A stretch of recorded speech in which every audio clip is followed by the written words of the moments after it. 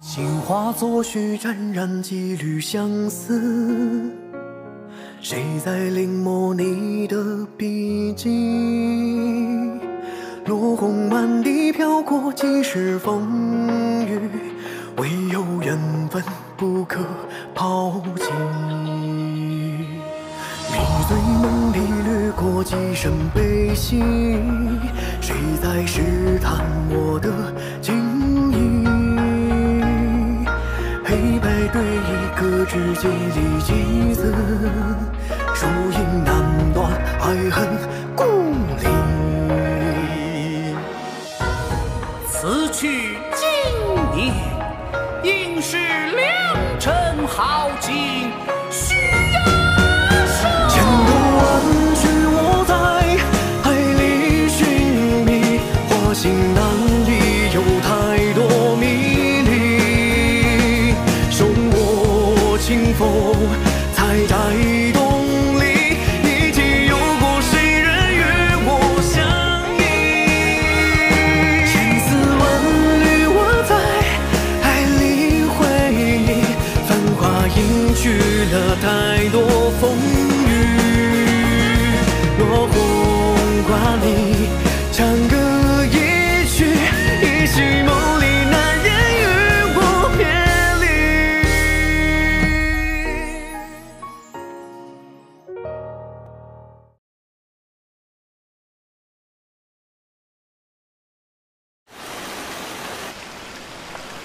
哎，你说三哥一直关着门，谁也不见。现在魏振良的部队打过来，咱们之前派的人，再加上2个先锋团，也不知道能撑到什么时候。还是再给三哥一段时间缓一缓吧。你说到底是谁呀？非要把三哥家弄得妻离子散的？你有什么眉目？哎，你看看，本来心情就不好，再加上这破天儿，心情更烦。嗨，莫参谋、许团长，该用午饭了。吃什么午饭？不是说了吗？不吃，拿走。是。真是。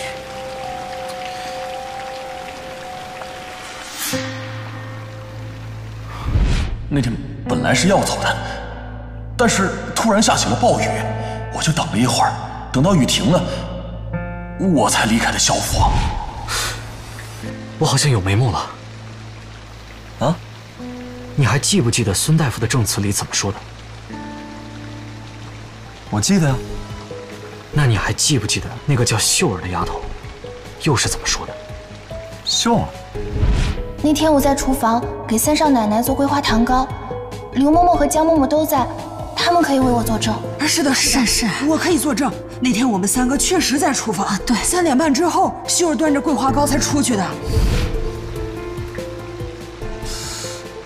我记得他回答没问题啊。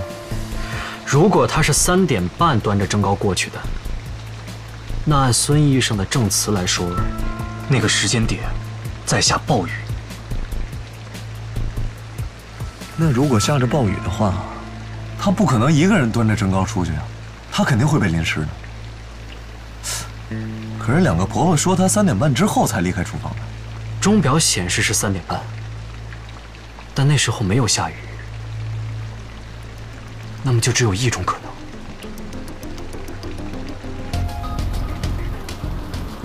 你们确定秀儿出去的时候超过了3点半？确定。当时秀儿提醒了一句，说时间到了，我还特意看了一眼那个钟。对，我们俩特意看了一眼钟。这个钟？对。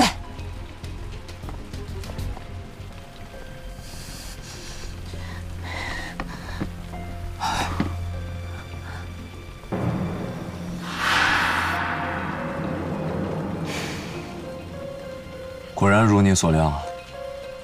看来秀儿确实是拨快了半个小时。你说什么？秀儿？怎么可能啊？这孩子看着挺乖巧懂事的。这秀儿跟林杭景无冤无仇的，他为什么要这样做？看来只能把秀儿找过来，当面问清楚了。云逸，把秀儿叫过来。是。不好了，不好了，秀儿血量自尽了。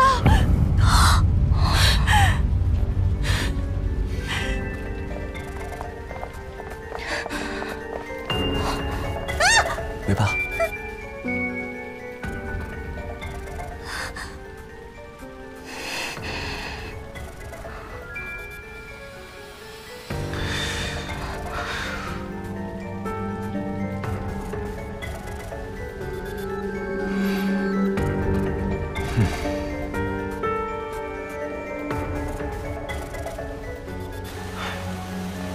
七爷，这是刚才在秀儿房间找到的信，你要先过目吗？念吧。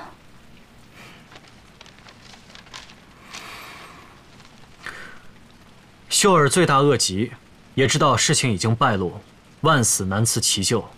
但有一事，若不告诉三少爷和戚夫人，实在良心不安。在三少奶奶的保胎药里下落胎药的事情，都是……念啊！都是四小姐一手指使的。胡说！原来是你害死了我们家小姐，不是我。当初你就看我们家小姐不顺眼，也是你四处造谣，害得我们家小姐。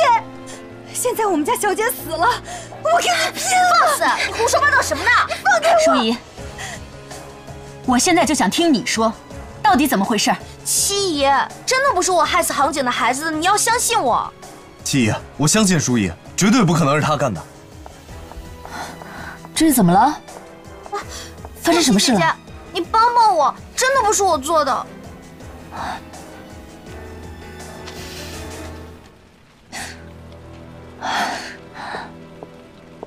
到底怎么回事啊？报告，我们还在秀儿床底下发现了这个。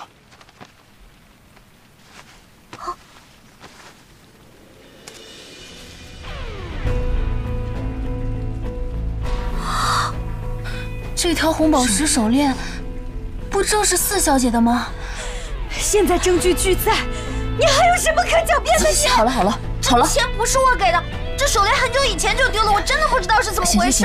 淑仪别说了，七姨娘，我觉得这件事情，即便是淑仪做的，她也是一时冲动。你先不要生气，就原谅她吧。不行，你原谅了她，我家小姐就死不瞑目了。戚夫人，都给我闭嘴！云逸，先带她下去。是。别碰我！金香，走吧。萧淑仪，别闹了。你平时骄纵也就罢了，怎么能做出这种丧尽天良的事情来呀？你对得起杭景，对得起你哥吗？你七爷，真的不是我做的，你为什么不相信我？我怎么相信你？这些东西怎么解释？我是管不了你了，等你爹回来，让他定夺。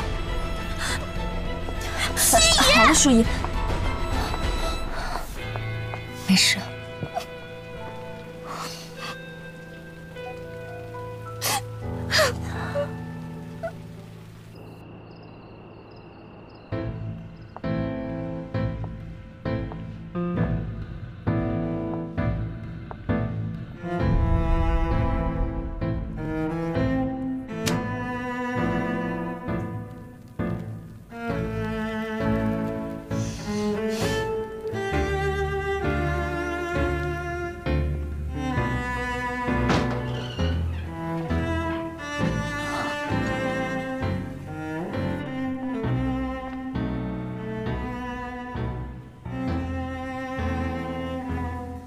风起，林杭景的事，是不是跟你有关系？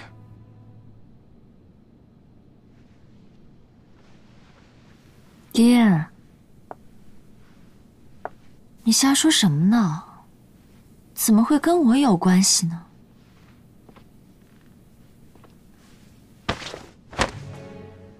你到底要瞒我到什么时候？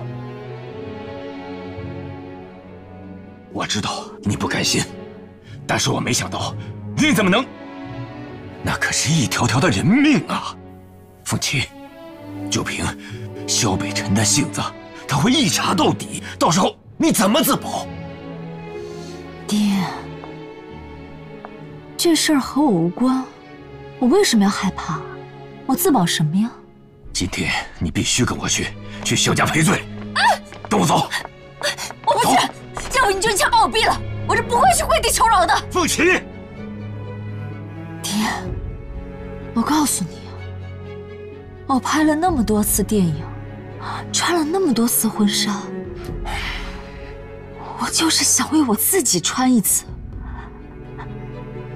嫁给我心爱的人，我有错吗？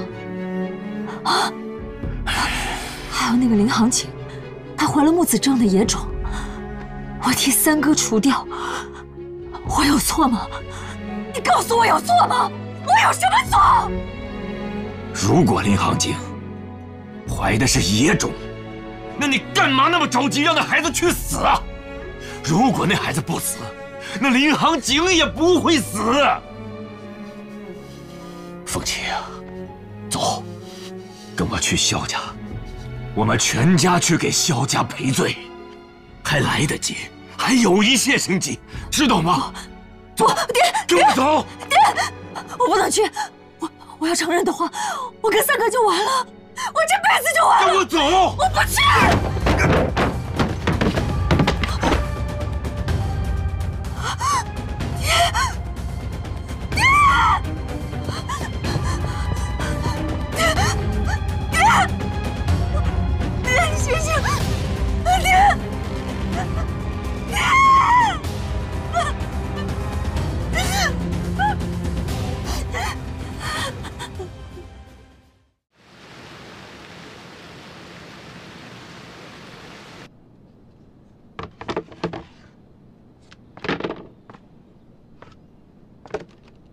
行了，你就差把这房子给拆了。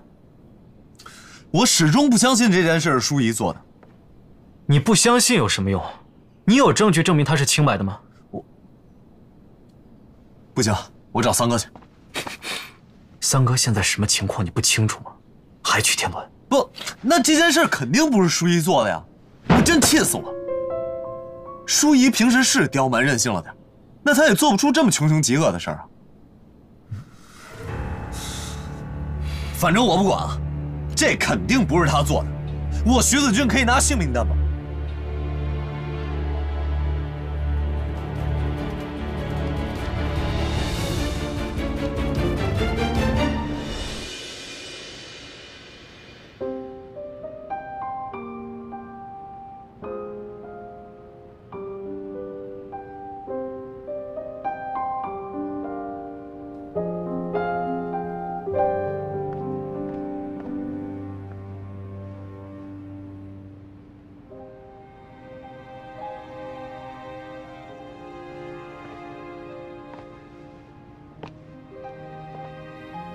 你要把自己关在这儿到什么时候？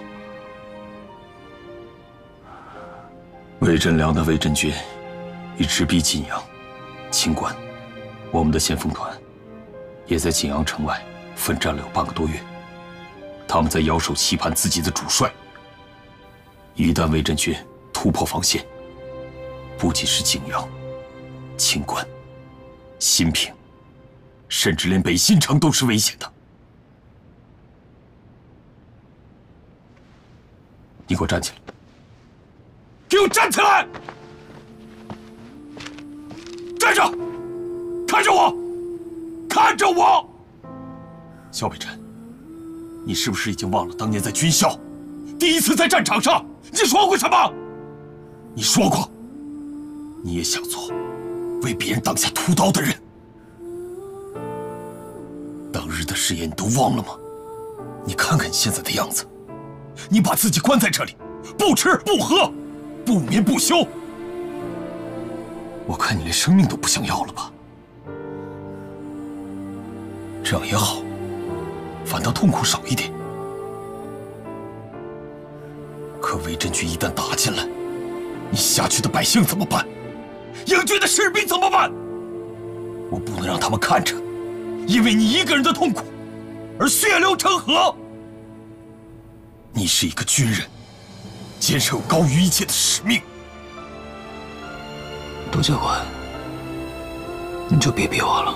我必须要逼你，你必须给我答案。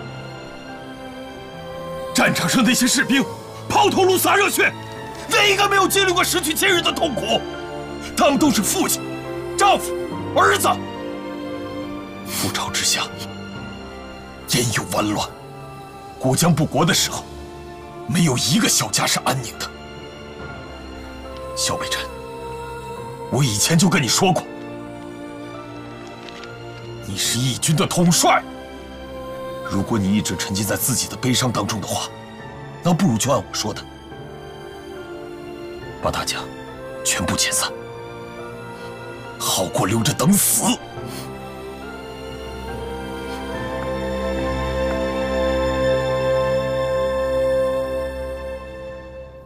老郑，怎么回事儿？前一段是好好的，能说能动的，怎么一下子就成这样了呢？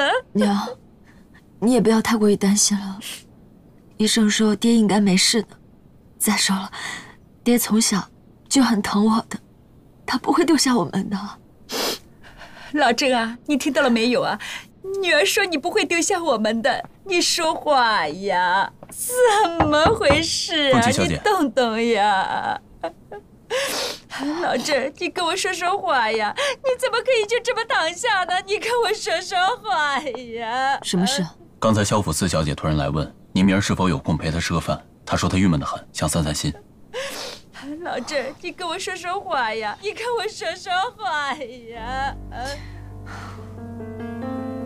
你去告诉她，我有时间。是。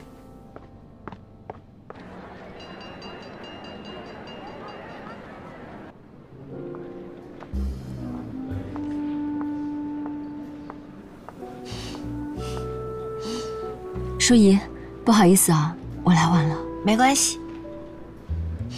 你怎么样了？我最近一直很难受，我实在是想不明白，我跟那个秀儿向来就没有往来，她为什么要诬陷我？你不要担心，七姨娘不是说了吗？一切等萧伯伯回来定夺，不会有事的。只是，我一直都想不明白，这个家里究竟是谁心肠这么歹毒，为了害死杭景肚子里的孩子，竟然不惜指使秀儿嫁祸给我。是啊，会是谁呢？我也想不通。直到后来，我在秀儿的房间里发现了这个。我记得这个耳环是凤琪姐姐的吧？但是为什么会在秀儿的房间里呢？据我所知，姐姐没有去下人房间的习惯呀。是啊，怎么会在秀儿那里呢？我前段时间找这个耳环找了好久呢。哎，淑仪，你说会不会是秀儿偷我的呀？是吗？那我的红宝石手链又该怎么解释呢？淑仪，应该不会是怀疑我吧？我后来又想了一下，能进我房间的，除了小卓就是你。小卓跟了我这么多年，他是绝对不会害我的呀。他不会害你，难道我就会吗？我们两个情同姐妹这么久，在你心里，一切都是假的吗？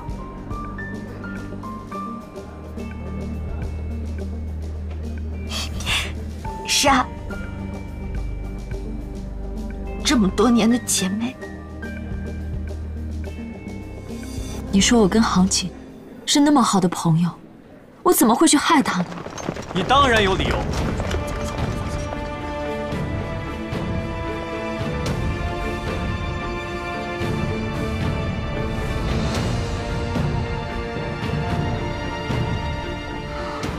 郑凤琪，你的所作所为我们都已经查清楚了，不要再演戏了。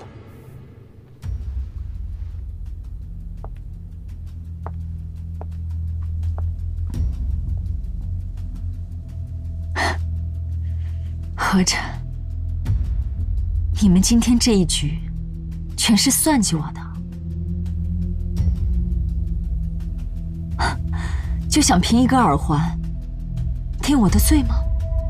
说起算计，我们可真比不过郑小姐，一计不成又生一计，次次要置人于死地。你说这话什么意思？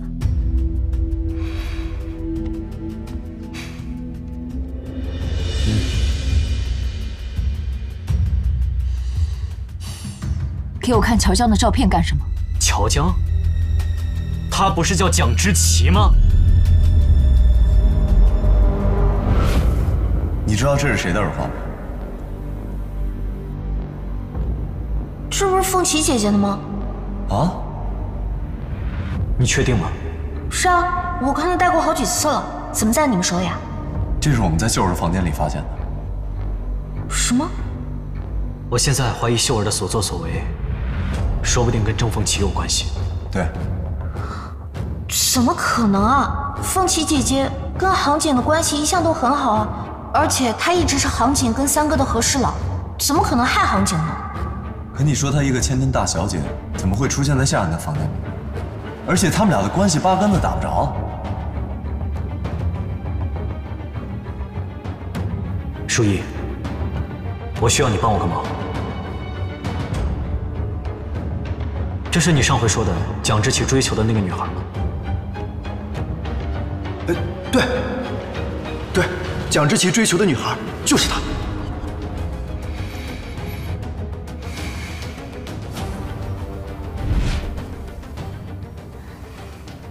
不论是乔江、穆子正，还是这次逼走三嫂，这一切都是你亲自策划的。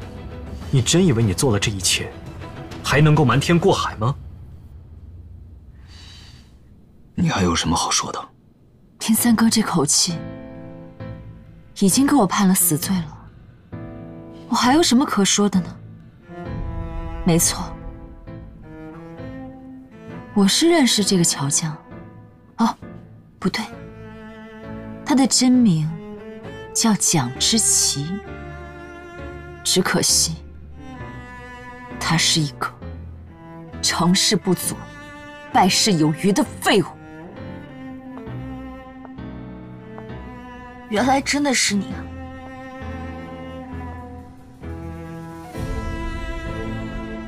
为什么呢？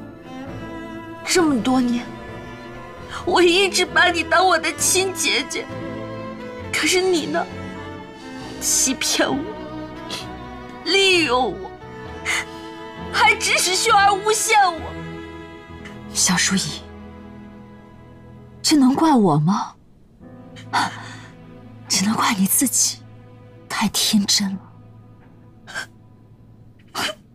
我们从小一起长大，全家人把你当作亲人一样，你图什么？我图什么？我们两个青梅竹马，为了能够配得上你，我努力让自己变得越来越优秀。可是，你竟然背叛了我，选择了跟别人结婚。三哥，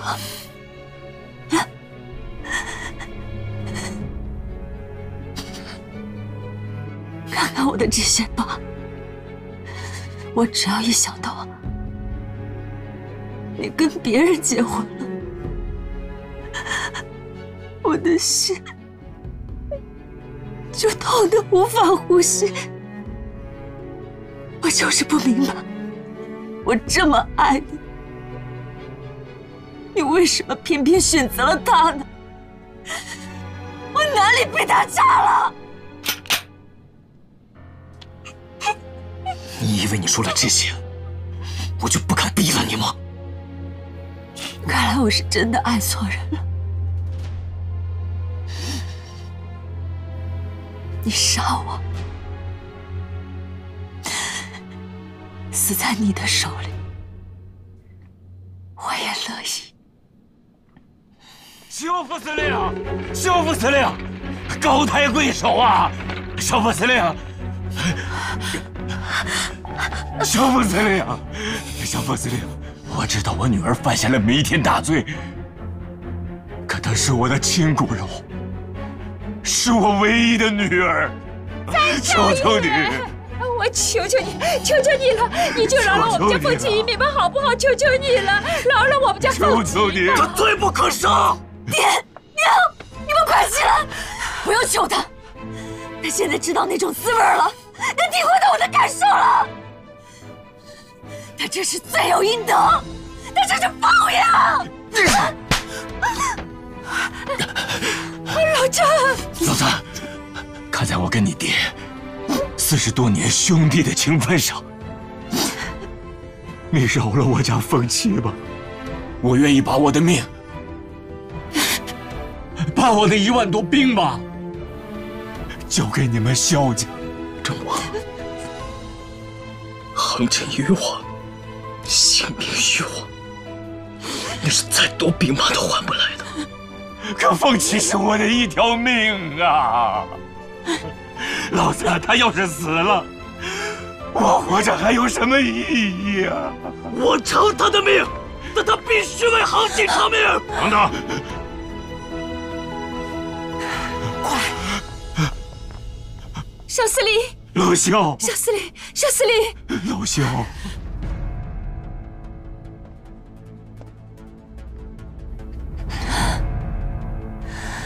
北辰，事情我全都听说了，行景和孩子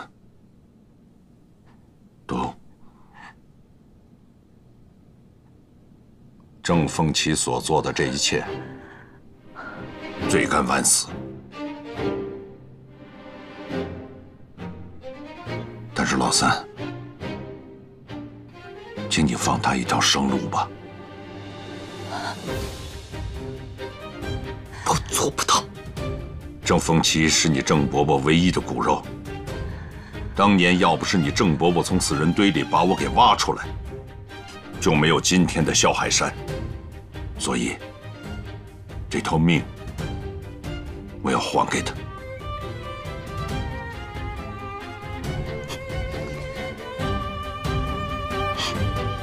你这是在逼我。我是在逼你。如果你还认我这个父亲，你自己决断吧。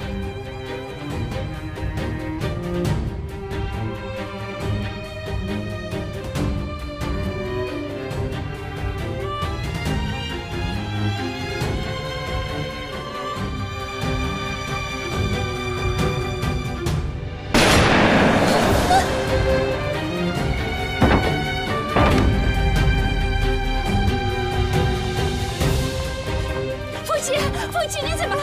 凤琪，你耳朵怎么了？凤琪，凤琪，你怎么了？怎么了？耳朵，凤琪，别哭了。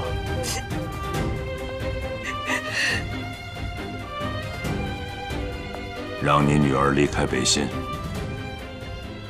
永远别再回来了。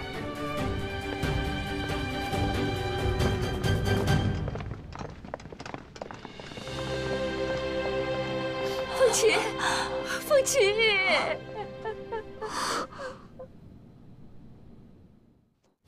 放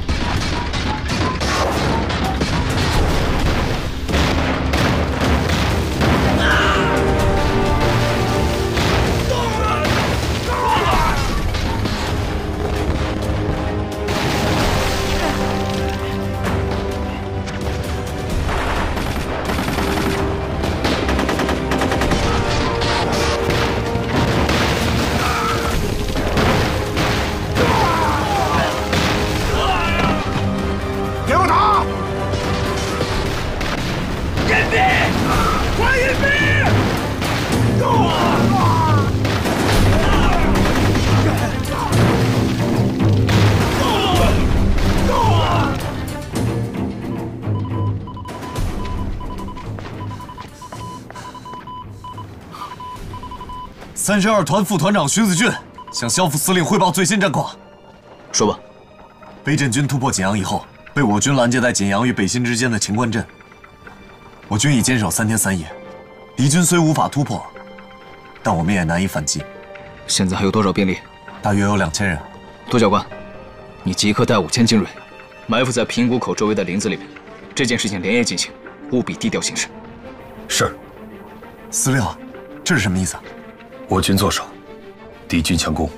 如果打消耗战的话，魏振良会比我们更着急，他不会浪费时间，跟我们在秦关焦灼。平谷口天险自古有名，历来将领不会派重兵把守。我相信，魏振良也能想到这一点。没错，魏振良必是不想跟我们打持久战，所以，他一定会突破平谷口。这次秦关，他只不过是想声东击西，平谷口才是他最终的目的。所以，我们就是要反其道而行之。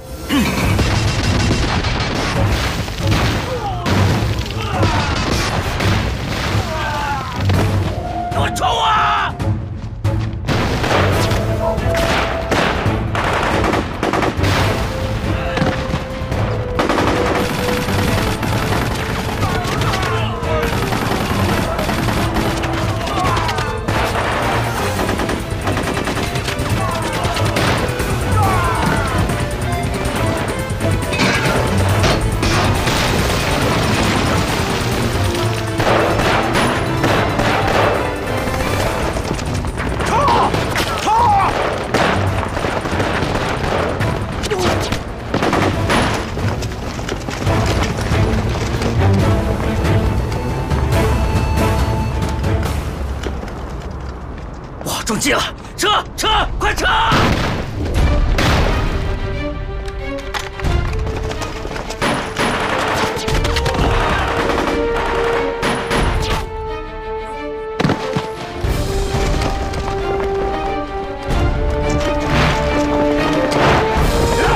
走！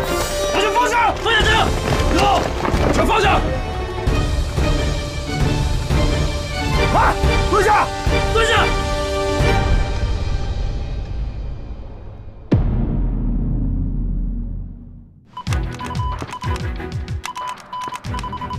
从这里退守济阳，稳固北信，守住。报告副司令，魏振良带着魏振军紧急退守济阳。必须在这个位置设置关卡，那后勤保障的话，需要至少2个营的兵力来保证安全。传令下去，紧急扎营景阳外10里地，绝不准冒进。是。从这里到这里，需要计算一下行军的时间。三哥，我们好不容易把魏振军赶出去，不趁荣追击啊！我们这一次胜在神速，只不过是打了魏振良一个措手不及。他们只是为了保存实力，才紧急退至20里地之外。倘若这个时候乘胜追击，我负责任地告诉你，我们与魏振军之间胜算不过是5-5开。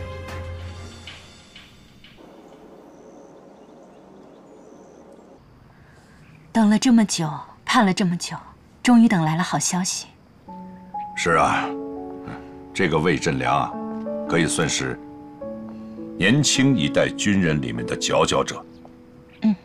他身后有日本人撑腰，可以算是兵强马壮。咱们家老三能从他的手里把锦阳给夺回来，实属不易。老三是真不容易，经历了那么多，还带兵打了胜仗。你最近也是忙里忙外的，辛苦了。不知道是不是年纪大了，我最近啊总想杭景，一想他，我就睡不好觉。我总想他刚来我们家的时候，那个时候，我就觉得老天爷送给我们一个女儿，多好的姑娘呀，最后还是没留住。是我们对不起杭景，更对不起唐生。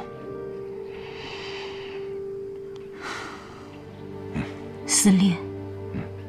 司令，干什么呀？着急忙慌的。司令，郑师长没了。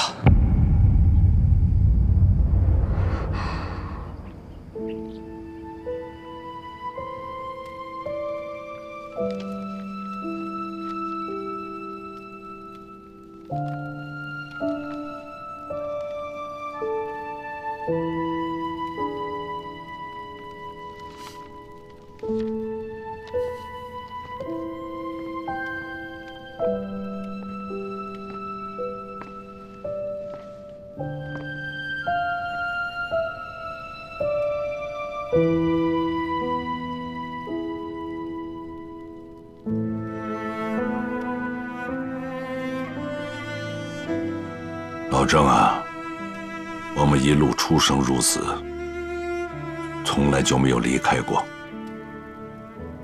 可没想到你走了，连句话我都没跟你说上。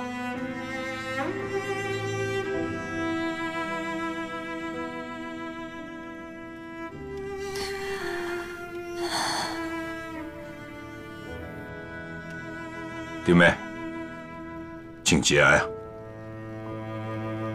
有什么事情和需求，尽管找我。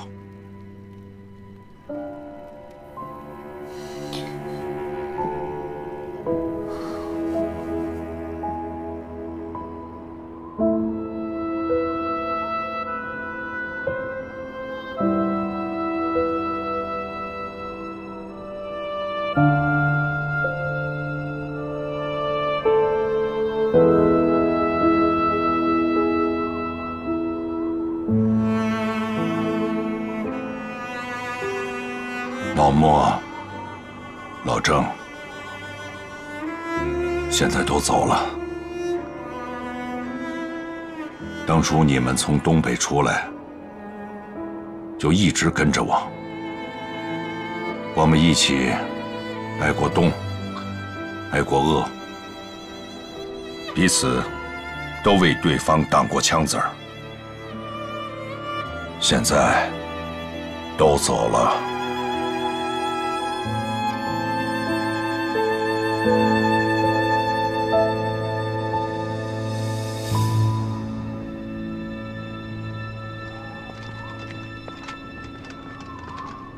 哎，哥几个，今天咱们呢夺回锦阳。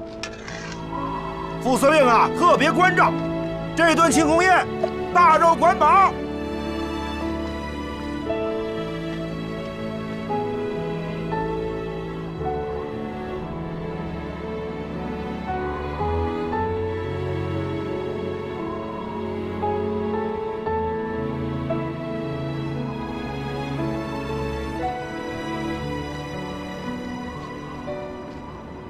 伤亡人数已经统计出来了。杜教官，有时候我觉得这个世界很不真实，分明这厮杀声还在耳边，而现在看到的却是这样一片祥和。成王败寇，自古不变的道理。满目疮痍，民不聊生。那赢的目的到底是什么？如果和平可以解决问题的话，没人会选择战争。如果要放弃使用战争，有些问题就永远无法得到解决。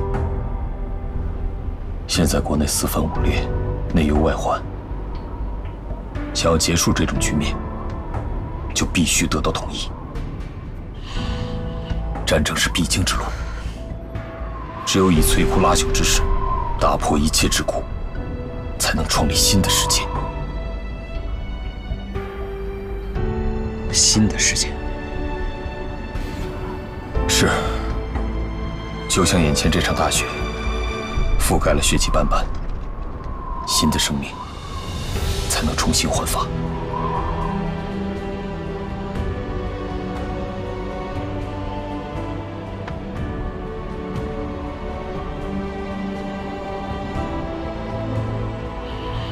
每一个人都有他的职责。对于你来说的话呢，打好每场仗，说好每做成，就是对这些孩子最大的帮助了。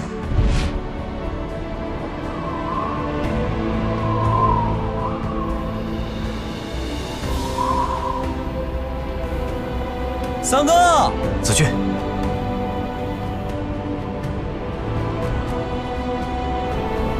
走吧。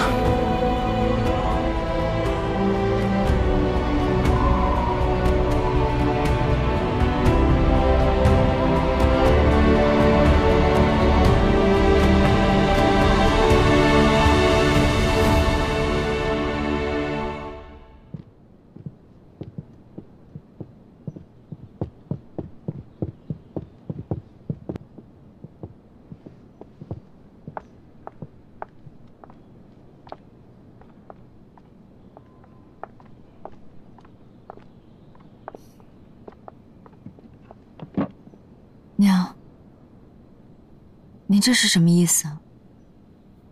这箱子里是我帮你收拾的行李，你走吧。从此以后，郑家跟你没有半点关系。你要赶我走？你爹，他是带着遗憾走的。这1万兵马，是他一辈子的骄傲，一辈子的荣耀。可是为了你，最后他连一兵一卒都没有留下。你太自私了，你都不知道你爹心里有多痛啊！这不是我的错，是我爹自己糊涂，拿我们郑家的兵马给林浩景抵命。他谁都不为，他只是为了你。他一生视你如珠如宝，最后连他的命都给了你。你真是妒火太旺了！你看看，你烧成个不像个人样了。现在郑家什么都不能给你了，你快走，就让我一个人安安静静的在这里守着你爹。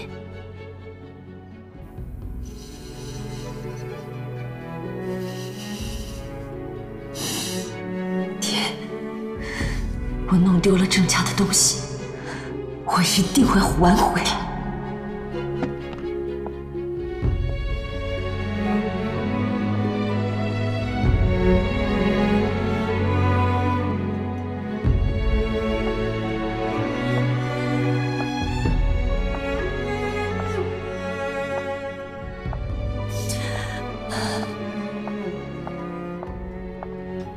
太太，您这又是何苦呢？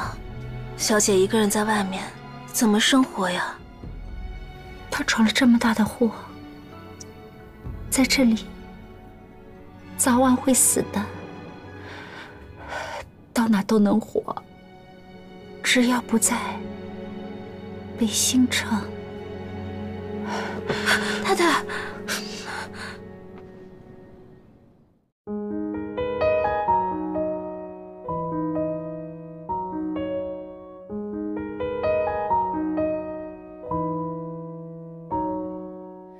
谁在盼望着春风抚摸？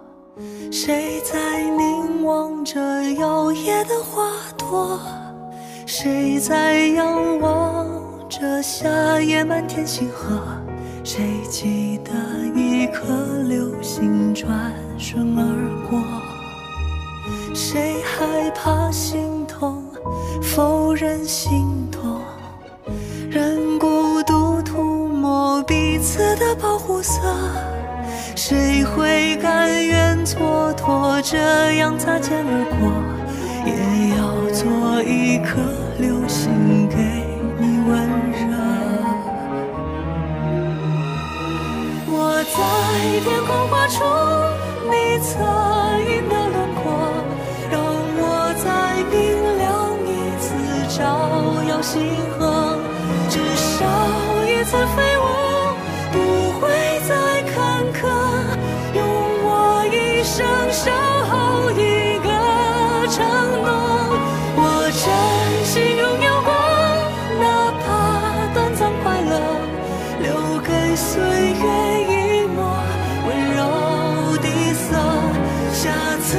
流星划过。如果还记得，我曾在天空眷恋你的轮廓。我在天空画出你侧影的轮廓，让我在明亮一次照耀星河。下次流星划过，如果还记得，